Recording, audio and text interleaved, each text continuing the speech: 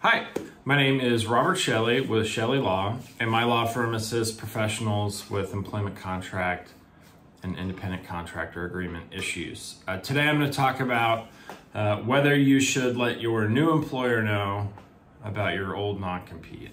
So let's say you have a job either as an employee or an independent contractor, and the agreement states that there is a valid and enforceable non-compete, and then you decide to leave the employer. Are you obligated to tell your new employer about your old non-compete? As with almost anything in the law, that depends. There are a very small percentage of contracts that will include a clause that states you must let your new employer know about the non-compete contained in your current employment agreement. Or perhaps it will also say you must let your current employer know when you get a new job so that they can, I guess, check if your new position is in violation of your current non-compete. If there is no language in the contract about that, then you aren't legally obligated to let your employer know about a non-compete, but there are a number of concerns that you need to kind of work through. First, if you're taking a position that violates your old non-compete, then certainly you first shouldn't take the job, and second, need to let the employer know about it in advance. If you, let's just say you take a position and you start, and then your old employer finds out you're in violation of the non-compete, they're going to send a letter to you. They're going to send a letter to your new employer. They're going to threaten legal action. And you can bet that your employer is not going to be happy that they have been threatened with litigation or perhaps have been served with litigation. And your employment relationship with the employer will most likely end. So first, if you do have a position that violates your old non-compete, you need to find a new position. It's just simply not worth it. All right, so that's the first consideration.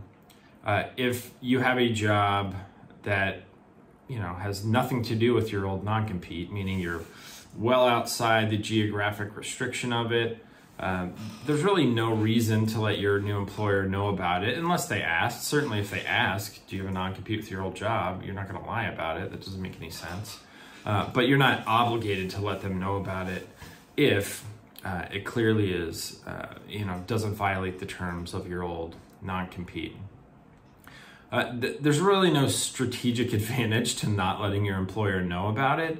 The only scenario where it definitely makes sense to let them know about it would be perhaps if they had a position that would violate the agreement, but they're willing to place you in a different position during the restricted period. So a non-compete contains really three main terms. It specifies what you can't do, so whatever specialty you're in, for how long, and then within a certain geographic region.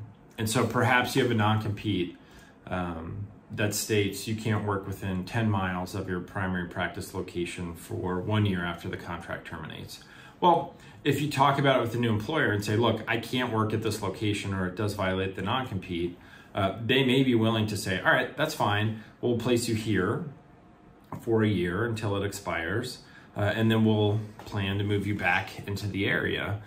So being upfront about a non-compete can have its advantages if your new employer is willing to work with you. Not taking a job that violates the non-compete, or not even going for a job that violates the non-compete, you could lose out on some potential advantageous positions, if that makes sense. Meaning, you may find a job that's within a certain area that does violate the non-compete, but after discussions with a new potential employer, as I said before, they're willing to make some kind of workaround. So those are some considerations to think. So do you have to let your employer know about your old non-compete? Not unless there's language in the contract that states you must. And the advantages of not letting them know about it are very, very small, and there's almost no scenario where it would make sense not to at least discuss it or withhold the information from your new employer. You just get off on the wrong foot, and it just doesn't make a lot of sense to me. If you have any questions about your employment agreement or independent contractor agreement, feel free to contact my law firm at the phone number and website listed below in the description. And I appreciate you watching the video. Thanks.